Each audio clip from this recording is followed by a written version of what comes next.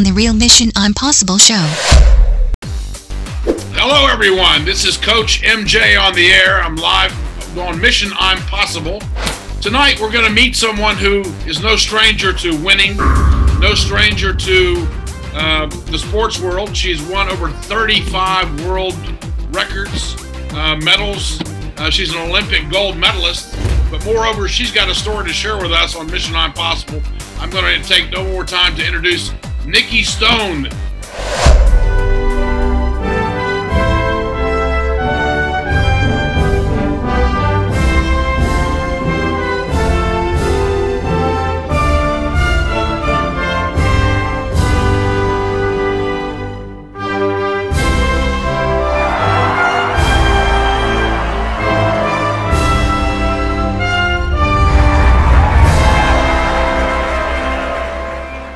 Oh my gosh, I'm sure that makes everybody's hair go up on their skin. It certainly did to me.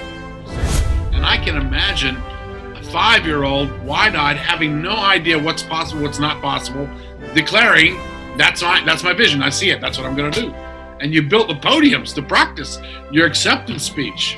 Exactly. I thought of my anthem playing for me. And, 22 years later, I got the reality and, listening to my anthem play, I couldn't help but have tears well up in my eyes. My hair on the back of my neck stood on end as they put the medal around my neck.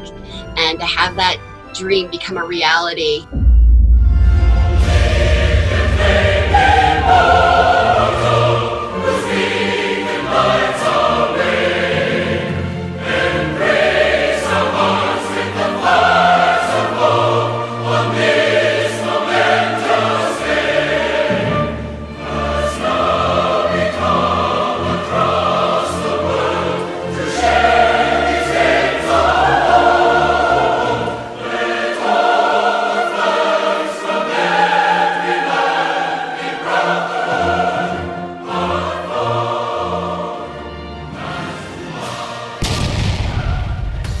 If we take the law of percentages on how many people win a gold medal, and then we divide that by the population, I think that's a lot of zeros.